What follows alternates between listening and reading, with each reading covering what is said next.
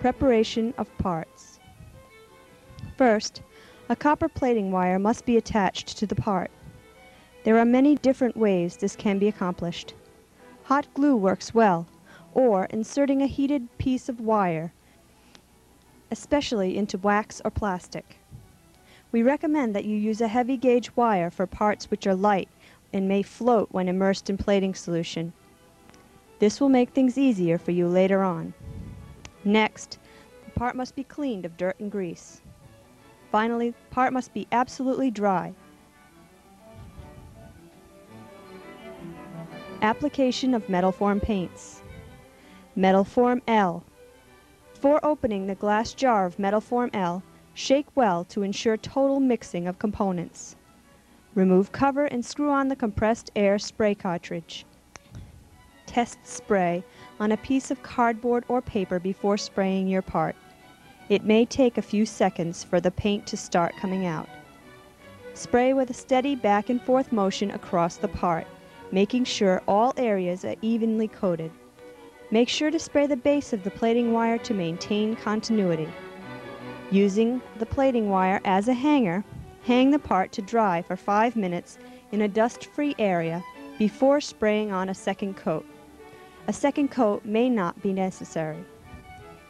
Allow part to dry for 10 minutes longer.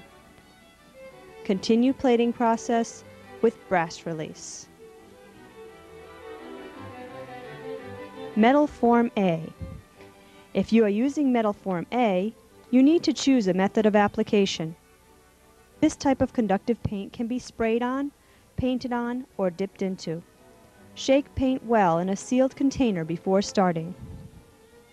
Spraying. For best results, you need to use a 40 psi touch-up spray gun.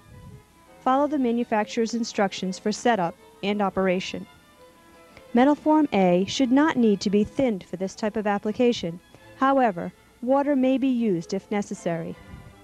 Make sure that you are working in a well-ventilated area, preferably using some type of washable or disposable backdrop for overspray. When you apply Metalform A, spray with an even passing motion across the part, making sure all areas are well coated. You must spray the base of the plating wire where it connects to the part in order to ensure continuity.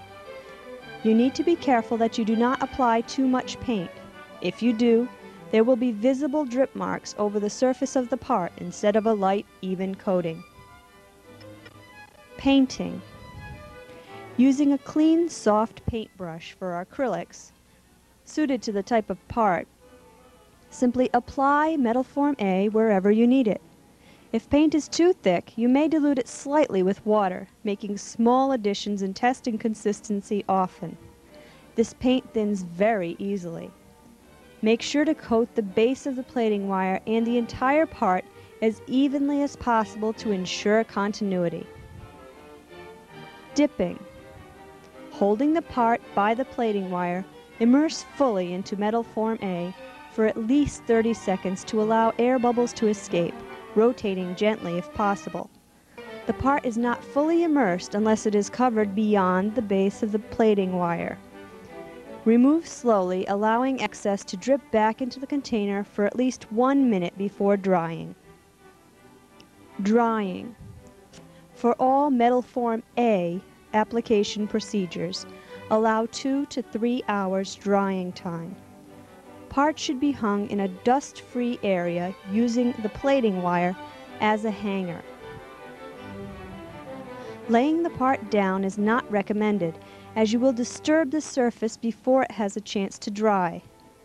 Test to make sure the part is fully dry before continuing. The part will not be tacky to the touch when fully dry. Continue plating process with brass release.